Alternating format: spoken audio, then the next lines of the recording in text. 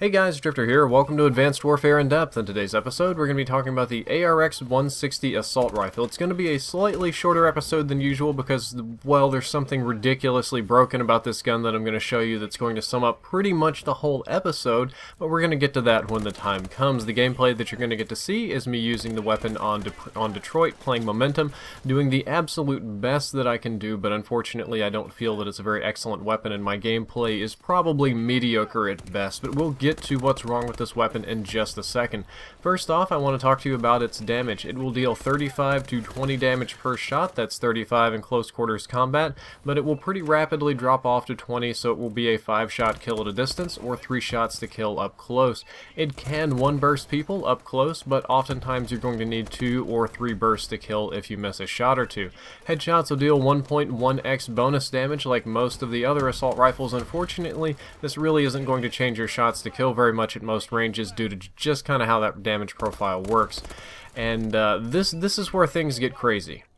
I was testing out the range on the ARX and trying to see just how low the range was, and I was thinking surely I can kill somebody in one burst at this range, right? I can just shoot him and he'll die. I mean, this is like shotgun range. This is like pistol range, and it still won't kill you in one burst. I have to get this close to somebody to get a kill with one burst. Everything else is going to be 2 bursts, so it has the proper amounts of damage, but the range is just absolutely mind-bogglingly pitiful on this weapon. I just can't even right now. I'm just looking at that body. I can't even think straight. We tried it again with the shotgun, and what you can see is that at ranges where the weapon does not get a one-burst kill, I don't get the kill with the shotgun, but T-Mac shoots me with the exact same shotgun. There's a little bit of randomness to the pellet spread, but you can get one-shot shotgun kills at ranges greater than this weapon can get burst kills. Yeah, there he is. He shot me. He just got a better pellet spread for whatever reason. It's not super likely or probable, but in all honesty, the shotguns have a range advantage on the ARX-160 assault rifle, which just kind of baffles me and makes me not want to spend a whole lot of time and attention on this gun, because there's a reason that people don't use it, and that's the reason. The rest of the in-depth episode is going to move at hyper speed, so here we go. Rate of fire is 800 RPM with a burst delay of 1.67 seconds. That's about 10 frames of burst delay, or about 1/6 of a second. The rate of fire is actually a little bit high for assault rifles, and I have a feeling it's actually shooting somewhat faster than that, but due to frame rounding, my best estimation is 800 RPM. The recoil is extremely low, and even lower with the grip. I wouldn't say that you're going to need a foregrip due to how little this weapon kicks.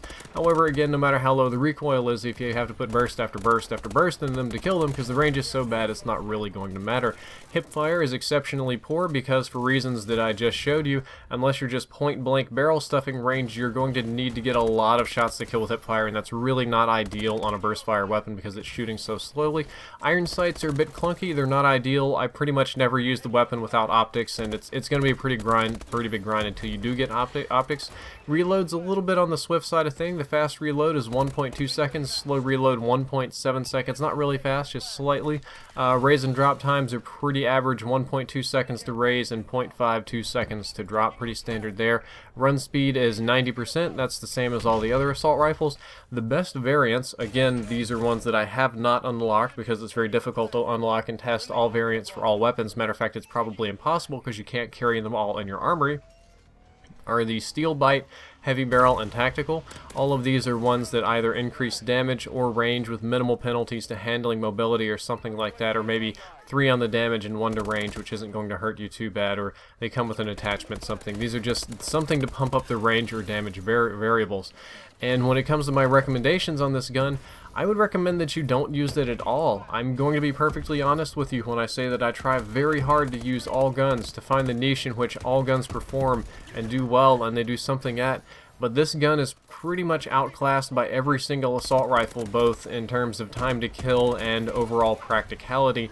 Even if you don't like it because it's burst fire, the IMR is a better burst fire weapon. The H-bar is better in time to kill. With, bearing in mind, if you're really close range and you never ever miss and use it like a shotgun, maybe. But then shotguns are better than this gun. It's just really not ideal. I would tell you not to use it at all.